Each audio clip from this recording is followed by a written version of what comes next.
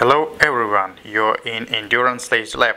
Today we're going to tell you about quick start of Endurance MakeBlock engraving machine. So it looks like this. It's blue anodized aluminum shape with a sizes 31 on 31 on 39 centimeters. It's about 12 on 16 inch. So when you get this machine, make sure that all belts are pretty tight and there are no mechanical and physical damages.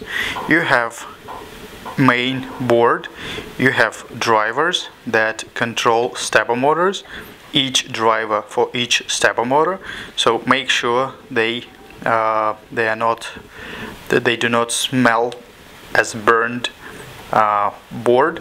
So as you can see, the laser is installed here. So this is a 2.1 watt laser, it has no TTL. So now we will connect it, and you plug it like a USB. Then you see the two lights are on, and now we're going to put power on. Okay, we use 3 amps power adapter, and you can see the lights are on here, and now we can turn this system. So okay, let's switch. Now all power on, motors, they get their power. Now we can work with the software. We recommend to use Bandbox software to control Endurance MakeBlock engraving machine. It's open source, it has several languages including Russian and Chinese and of course English. So when you see it here, it says that it's not connected. Now Boris is going to press a button here and connect it. Sometimes it's not working. Let's see what's wrong. Let's restart, which he just did restart, and now we'll see if we have here. Okay, now we have COM 16, right? I cannot see, it's COM 3. Okay, I can see it from my camera. Now you can see that it's moving. So this is a basic thing you need to know. So as soon as it's connected, you can check it out and move into different directions. Like two drivers, they control into axis, and the laser. So the laser is connected down here. As you can see, it's quite simple to connect, but keep in mind you can only do it if the laser has an output not more than 3.5 watts.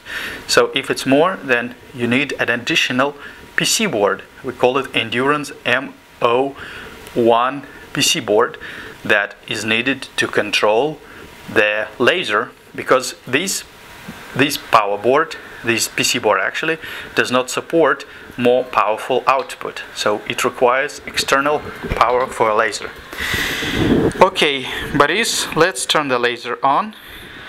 This is the highest power. Show us the minimum power. This is a minimum power. You can see very slight dot here.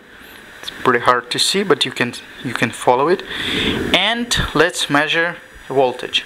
So it gives 0.5 volts on the output for the laser.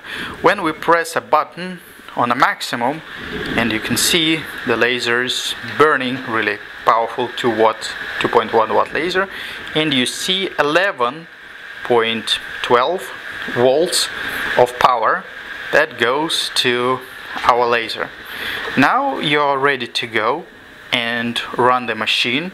The laser is installed here. Make sure that it's connected, well connected. Let me shake it. You see it's fixed, and you have the software Bandbox. You can download it from our website. Also, you can go on MakeBlock website and then load it from there. So this is the latest version. About different parameters and how to run Bandbox software, we already made a guidance and more detailed video. So this video was supposed to show you like a brief overview how to deal with the Endurance MakeBlock. So it's very simple, very easy to do. It's very reliable.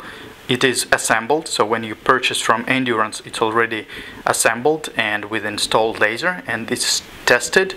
So we spent about a day to test it and make sure it's working and you get an ultimate product. So if you have any questions, please ask us or share in comments, and we are always ready to help you.